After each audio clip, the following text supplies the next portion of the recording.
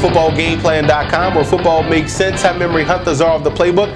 Bring you our FBS Game of the Week preview between the Utah State Aggies and the Louisiana Tech Bulldogs. Let's start with the Aggies in this ball game. And they have an outstanding secondary, and they've been playing great all season long. But this is going to be their biggest test yet, the passing attack of Louisiana Tech. You got to make plays in the passing game if you plan to beat the Bulldogs. And don't forget about their running game. Let's not kid ourselves. As much as we talk about La Tech throwing the football around the park, they can run the football, and their running game has been consistent each and every week. Now, on offense, you look for a little bit of LSD, guys. That's a long, sustained drives.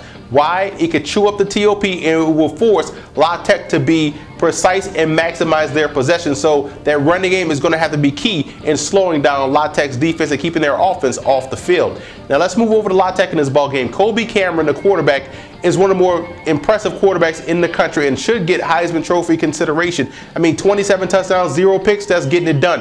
Having La Tech in position to win a conference championship, that's getting it done. He's a great player. And you look at what they can do defensively. They're going to have to make sure they get off the field. We know Utah State can run the football.